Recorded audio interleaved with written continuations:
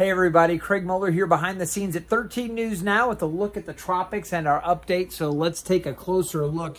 I'll bring my camera in so you can see this. Our hurricane names list. We've gotten through Hannah. The next name system will be Isaias, and we're looking at what is now Potential Tropical Cyclone number 9. It is past the Leeward Islands and it is now in the Eastern Caribbean. It is forecast with the 8 a.m. update to continue moving off to the west-northwest, eventually passing just south of Puerto Rico across Hispaniola and making a run towards Florida's Gulf Coast. So we're going to be watching this carefully. You can see with the radar out of Puerto Rico how the heavy rain's working across the Leeward Islands and pushing up through the U.S. Virgin Islands, starting to see some wet weather there. Keep in mind, Puerto Rico's been hit so hard in the past with tropical systems.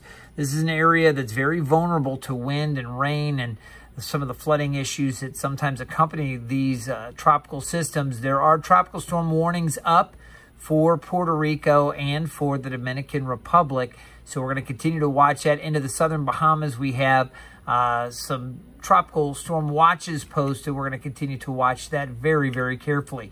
Now, as far as the wind field goes, 40-mile-per-hour winds very likely across Puerto Rico. You see these areas, 80, 90, even 100% chances for tropical storm force winds as this system moves by. So a serious situation, also heavy rain, especially on the western or the eastern side rather of Puerto Rico and down to the south as well. This is where we could see easily 6 or more inches of rain, and you always have to worry about the flash flooding in that situation.